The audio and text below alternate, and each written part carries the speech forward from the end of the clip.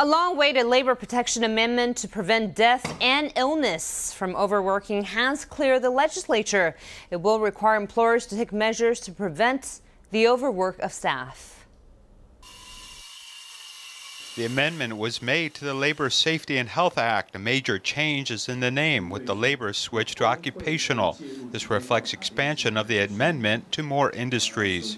A new anti-fatigue clause stipulates that employers must implement work shifts.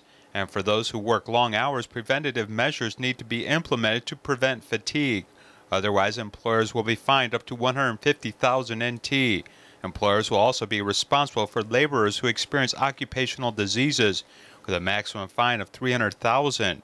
And for workers often work overtime, as long as a physician identifies their affliction as being an occupational injury, employers will be fined but not held criminally responsible. Despite passage of the amendment, many have mixed feelings. A human life cannot be bought for 300,000 NT.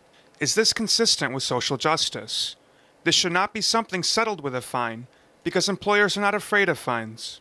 The Amendment Act is not 100% perfect, but it really is the most significant update in 23 years. Most agree that the new law is a big step forward in protecting the rights and interests of local workers.